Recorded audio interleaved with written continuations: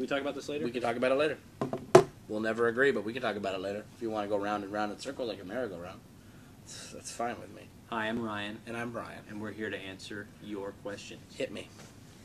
Hit me, baby, one more time. You're going to have to pay for that. All right.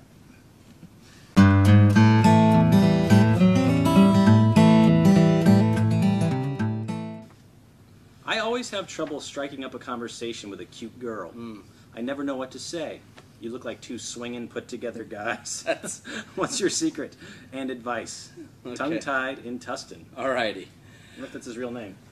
I doubt it. I think it was a cute way of saying, you know what I mean? Okay, here's how you talk to a chick. First of all, don't call them a chick. This is between us. We're guys talking right now. They do not like being called They chick. do not like that. They like being called lady. Yeah. Or Woman. m'lady. That's M apostrophe lady. Senorita, depending on where. If they're from Spain or France. Italy.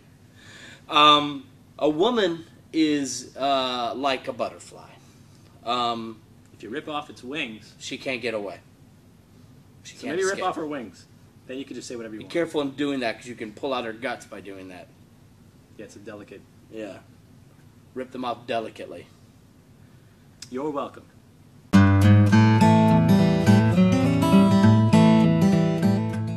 Dear Ryan and Brian, I've been planning on running away for a while. Uh-oh. Will it help any?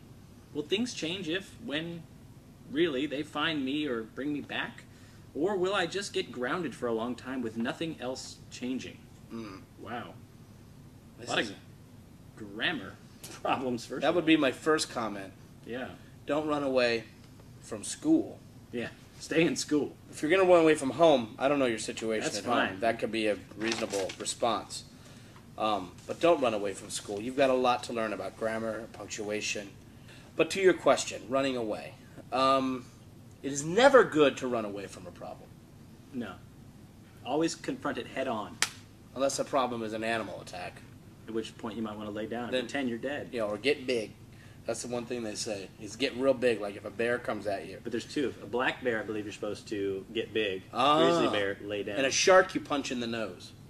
Well, if you're running away from an animal attack, this probably would help. If you're running away for any other reason, I wouldn't know what to offer on that. I've never run away from anything. I would say carry a real backpack and not a stick with a handkerchief on it, because you That's can just overdone. you can carry more. What is the best way to tell your kids about sex? Graphs, role play, dolls, in that order. Done.